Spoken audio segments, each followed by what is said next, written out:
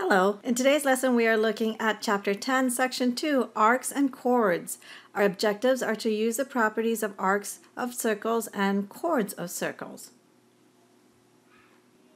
Central angle, an angle whose vertex is the center of a circle. In this picture over here, this is our central angle. It is located at the center of the circle.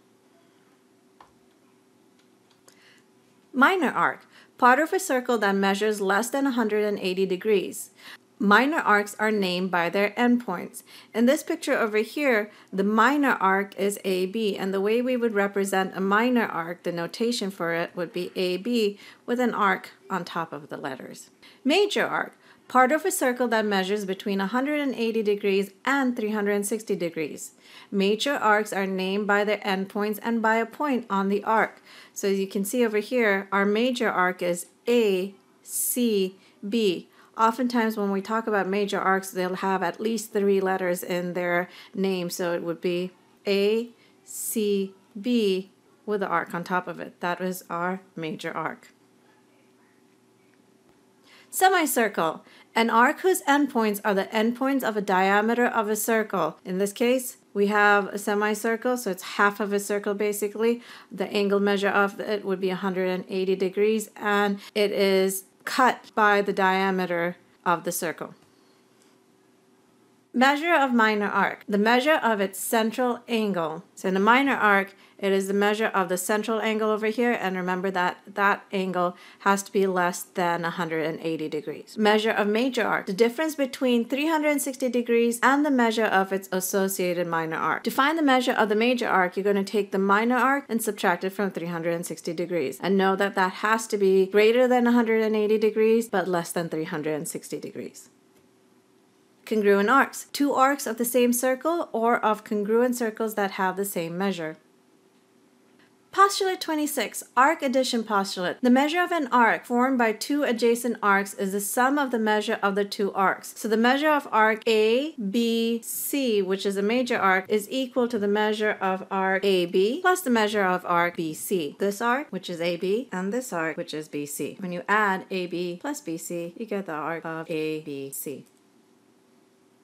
Example number 1, finding measures of arcs. First, we need to find the measure of arc DG, which looking at DG, it's this arc measure over here that goes all the way through. So I know that the measure of arc DG is the measure of arc DF plus the measure of arc FG. So it's 80 degrees plus 70 degrees, which gives me 150 degrees. Next, I need to find the measure of arc DGH. That's a major arc that's going from D to G and then all the way through to H. We already know the measure of DG, that's 150 degrees, and then G to H is 120 degrees. If I add 150 and 120 degrees, I get that that arc measure is 270 degrees. Finally, we need to find the measure of arc DH. That is a minor arc, and to find the measure of arc DH, what I'll do is I will take the rest of the measures over here, so DGH, and subtract that from 360 degrees. So I have 360 minus 270, and 360 minus 270 gives me 90 degrees. So arc DH is 90 degrees.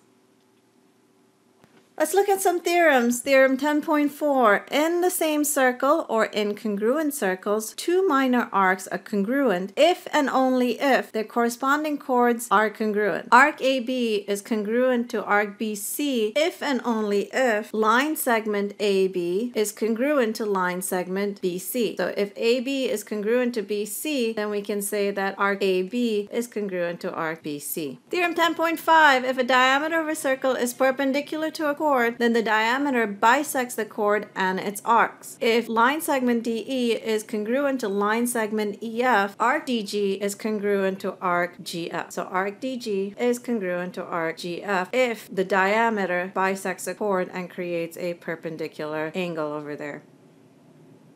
Theorem 10.6. If one chord is a perpendicular bisector of another chord, then the first chord is a diameter. In our picture over here, since this chord JK bisects line ML and creates that perpendicular, then we can say that line segment JK is a diameter of the circle. Theorem 10.7. In the same circle or in congruent circles, two chords are congruent if and only if they are equidistant from the center. So line segment AB is congruent to line segment CD if and only if line segment EF is congruent to line segment EG. So if line segment EF is congruent to line segment EG, then we can say that line segment AB is congruent to line segment CD. And then notice that line segment EG and EF are radiuses as they start from the center of the circle.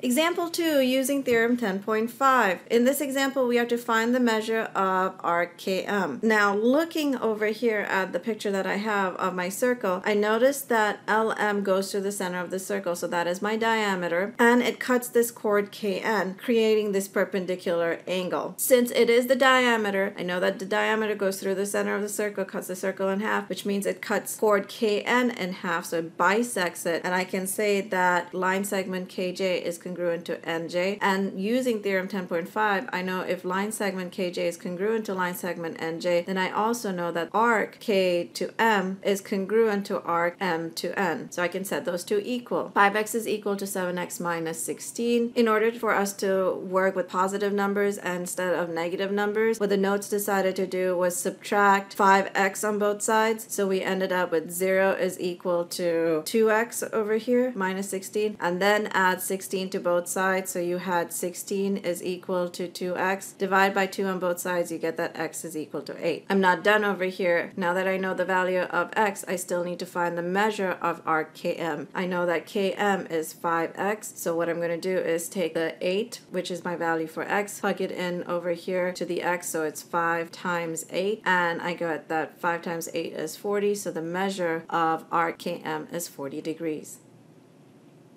Example 3, using theorem 10.7. In this question, we are to find QS if we know that MN is 16 and RT is 16. So MN is this length over here, that's 16, and QT is this length over here, this is 16. Now looking at this picture, I notice that I've got two chords that are bisected by the radius over here. So I can use theorem 10.7 knowing that I have two chords that are congruent. And since the two chords are congruent, then this is my radius, this length and these lengths are equidistant from the center to the chord and from the center to the chord, that they have the same distance. Once I know that, I can go about solving for the length of QS. Because line segment MN and RT are congruent chords, they are equidistant from the center. Line segment PQ is congruent to line segment QS. To find QS, first find PN. So if I need to find QS over here, I need to first find the measure of PN because I don't have enough information to find QS,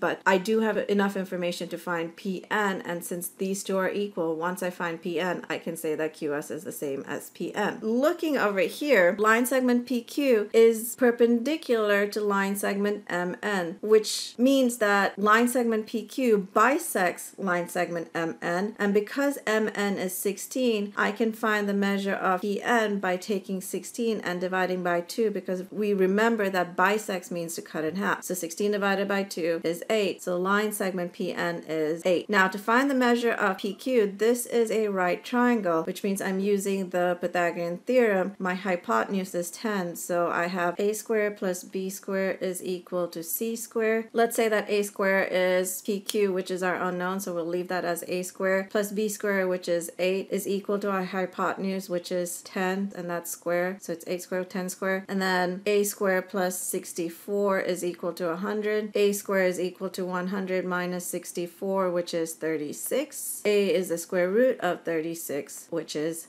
6. The notes just skip this step over here because 6, 8, and 10 are a Pythagorean triple. They knew that Pn was 8 and Nq was 10, so they said, well, that is a 6, 8, 10 right triangle using the Pythagorean triple. Finally, use PQ to find QS. Because line segment QS is congruent to line segment PQ, QS is equal to PQ, which is 6.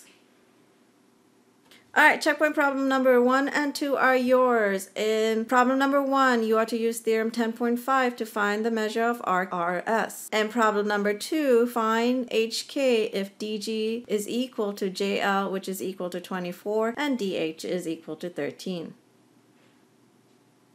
Alright, that's it from me. I'll see you all soon.